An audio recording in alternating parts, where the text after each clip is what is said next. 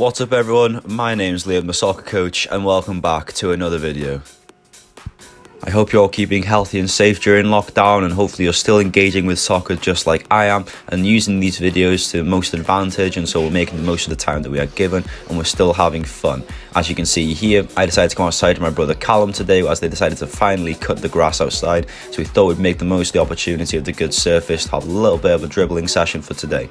So if you have any clips of you completing any of my activities I'm posting on this page, make sure to go and follow my Instagram at Liam the soccer coach and let me know how you're getting on with these activities, if they're allowing you to still have fun and engage with soccer just as you would before lockdown.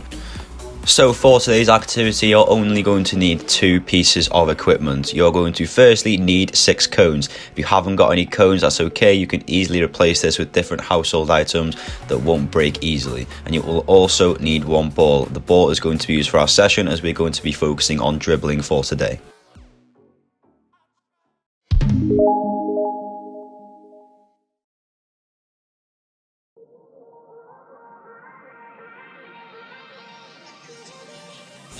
So for our warm-up, we are simply going to start by doing 2 jogging lengths between the 2 furthest cones, and once we have completed 2 jogging lengths to start with, we are then going to grab our ball and then going to complete 2 lengths of dribbling, and we're going to repeat this whole stage twice, so with 2 jogging lengths repeated again, followed then by 2 lengths of dribbling. So 2 lengths of jogging followed by 2 lengths of dribbling and repeated with another 2 lengths each. Then we'll have 8 full lengths, 4 without the ball and 4 with the ball, so we're both getting ourselves warmed up and getting used to using the ball.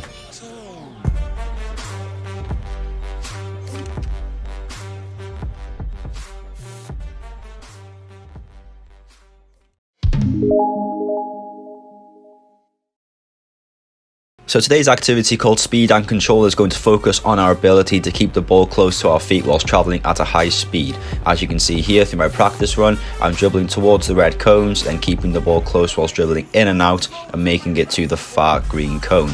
Once you have completed 1 length, that will count as 1. And once I complete another length coming back to the closest cone to the camera, that will mean 2.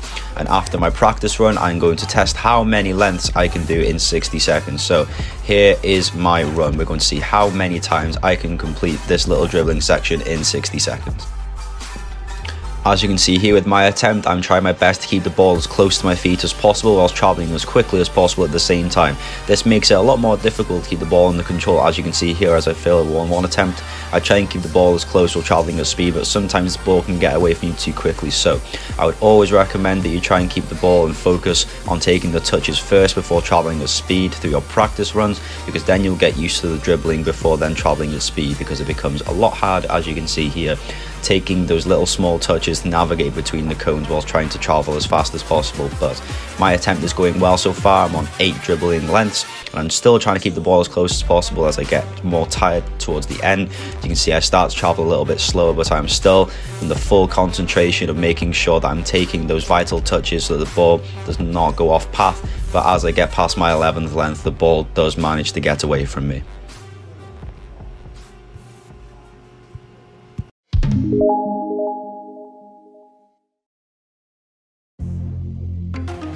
So after my attempt at the speed of control challenge, I'm going to go through a very quick and simple warm down of completing 2 long lengths of lunges.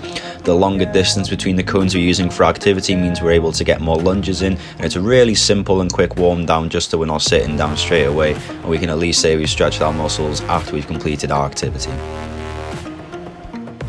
So thank you for watching this video. I know it was a lot shorter than usual, but with us not being allowed to be outside for too long and getting our exercise in as quickly as possible whilst outside once a day, I thought I would film this quick video so you could still get an activity in, and we'll still try to have as much fun as possible. So if you did enjoy this video, make sure you leave a like, make sure you share it with your friends, and also share my Instagram page and tag me in your clips at Liam the Soccer Coach. But for now, I will see you all next time.